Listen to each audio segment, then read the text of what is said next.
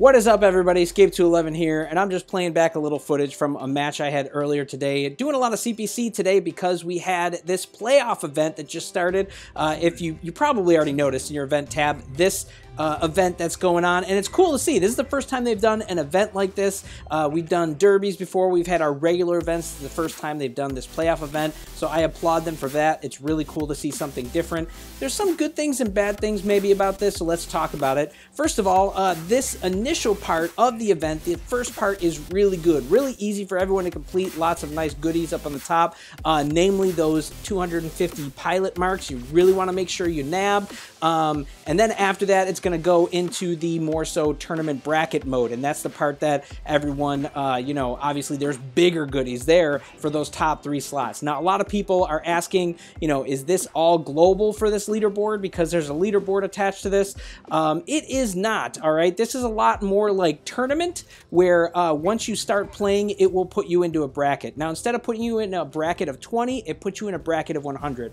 I am not entirely sure when this bracket starts, though. I don't know if it starts as soon as you start doing stuff for this event or once you hit that first milestone to go into the second half of it. I'm not entirely sure, but you will definitely get into one of those brackets at some point for sure, and that is where you're going to see where your point total is to know where you want to fall on that list. Obviously, you want to get those top 3 slots because that has the good stuff. All the rest of the stuff is pretty crappy. I would have hoped that they would have given you a little bit better stuff for those that can grind but can't grind insanely like some other people, but you know, it is what it is, and that's just, you know, how they're gonna do this event, I guess. And the difficulty for me is just how you end up getting these points, because, you know, you can keep accruing them based on certain things you do. Basically, the biggest point titles will come from 2 main things that I see that I think are realistic depending on whether you spend resources, you know, or money, or you just want to do other stuff. So first of all, there is the idea of getting blueprints, and if you look at this section, you'll see that you're, you know, if you're stacking crates like I usually do, and I recommend a lot of people do, you can actually get quite a few points just from this section, which is great. It'll give you a good chunk, probably a good lead.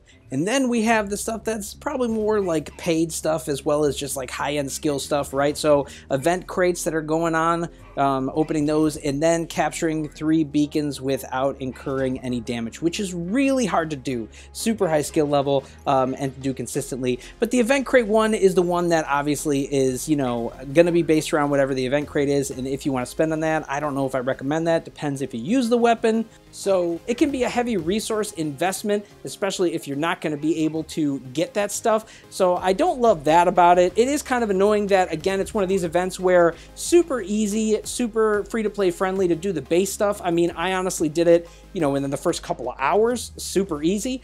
But after that, it gets exceedingly hard to get any resources of value. And we all want those pilot marks. We all want those scrap.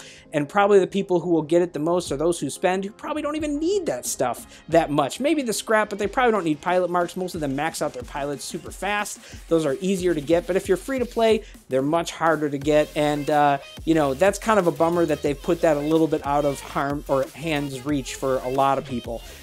Which, you know, I don't love the way that's done, or I would have at least liked some of those pilot marks to trickle down through the other people. And again, this is like your leaderboard is like 100 people. You can tell because they have the top 10% there, are 10 people, then 20%, you know, people up to 20, and then 40.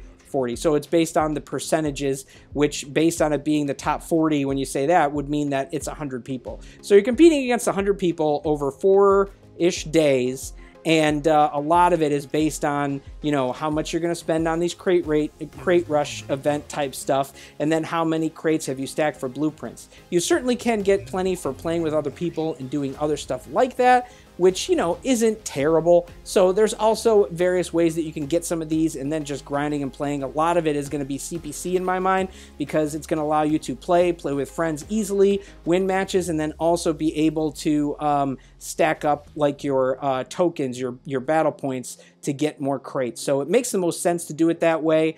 And, you know, that's overall what I think is the benefit of that. But if we go into looking at this event real quick, again, you'll see where I'm falling right now. I'm in the 3rd place slot, just because I have opened a lot of crates. But the rest of the stuff, yeah, it's pretty low level. It's just credits and fortune keys, which fortune keys hold a lot less value these days.